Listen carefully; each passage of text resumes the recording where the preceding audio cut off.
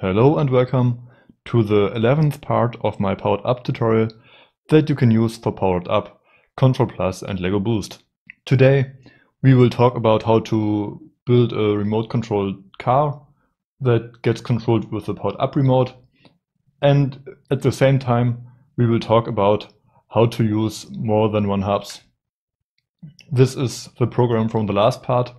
I removed the input from the sliders because we won't need them for this part. And in this part, I'll try to control the Control Plus vehicle with the remote, but you can use any other vehicle as well. Or you can control basically everything that you want with the remote. I will only show this for this vehicle in this video. And first of all, let's talk about how to use the remote. You can connect it easily or normally, like any other hub, to the Powered Up app. It will just appear like that here.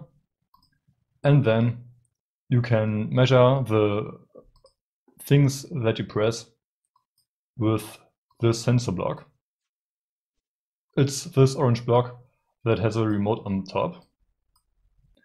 So let's try what happens if I press one of the keys.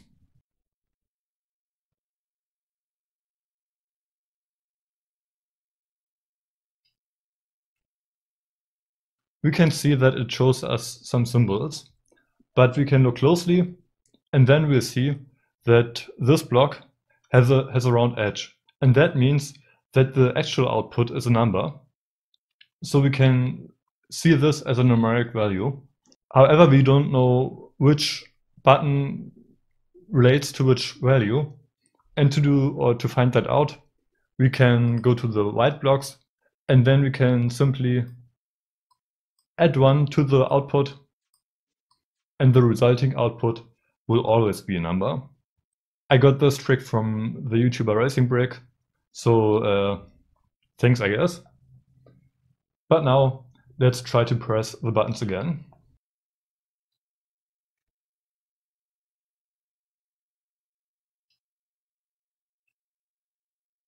We saw that we can see the number 0 if no button is pressed. We see the number 1 if the plus button is pressed, -1 if the minus button is pressed, and 127 if the stop button or the red button is being pressed.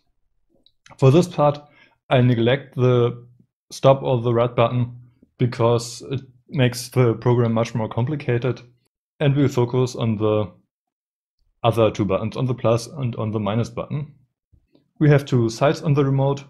They are labeled A and B, and here we can select A and B as well. And I want to use the left side of the remote, the A side, to control the motor to drive, and the right side to steer. Get another block, select B, and then we have one block that returns the values to steer, and one block that returns the values to drive. And we can already plug this here, but it won't work like that. We want to control two hubs, and we have the remote and the Technic hub. The remote is the hub number 1, because now these numbers are important, and the Technic hub is number 2.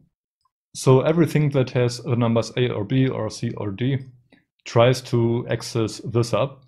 It doesn't make sense for the light, and it doesn't make sense for the controller, but it would try it anyways. To access the other hub, we'll have to get another block. Here in the white blocks, we have at the left this block with two hubs. And here we can select a number that has to correspond to this number, and we can select a port.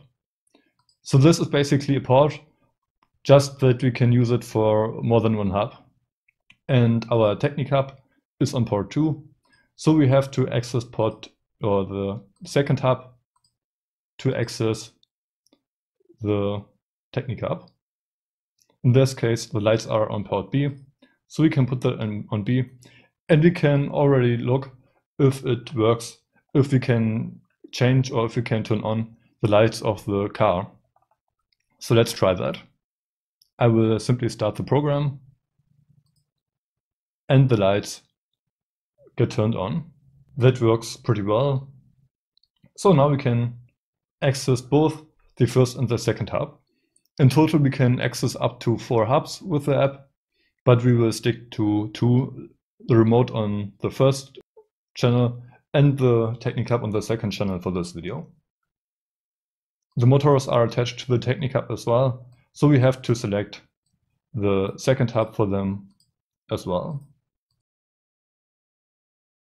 So now we can access the motor and the light of the second hub, and we can simply drag the numbers here, and then the values of the remote that we press, the numeric values, will be given to the motor values. So basically, I can press plus on the remote, and then this plus, this 1 as output, will get transferred to the input of this motor, and it will drive with a speed of 1. However, a speed of 1 isn't very fast. It's so slow that we won't see that, so we will have to make the number larger, and that's pretty simple. We can multiply it with 100, because the maximum input for speed and stuff like that is 100. Now we can use this as an input for that. We can use this as an input for that. And this program might already work. Do you remember a problem in a past part? In my model, the motors to drive are the wrong way around. So we always had to multiply it, the number of the speed input, with negative or minus 1. We could do this as well, so we could multiply the value of the remote with minus 1 and use that as an input. But we could also multiply the output here with minus 100. That way it would be multiplied with minus 1 and 100 at the same time.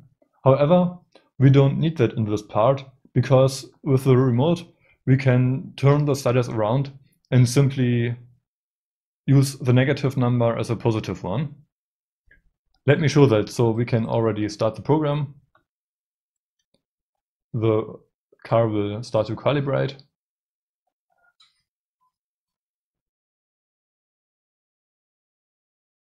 We can simply turn the slider around, and then the negative button will be on top, and we will press the negative button, but it will be on the position of the positive button, so the model will drive forwards if we press the forward position. The same can be done for the steering.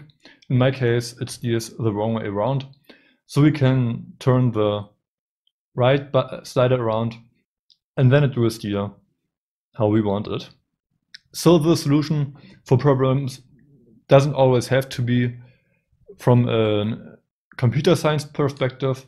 Sometimes you can also find physical solutions. This was it for this part of the tutorial.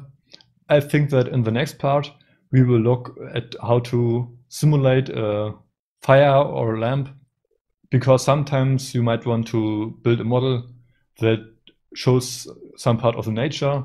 You have some people camping, and then you want to have a fire that has a firelight, and we will check out how to do that in the next part.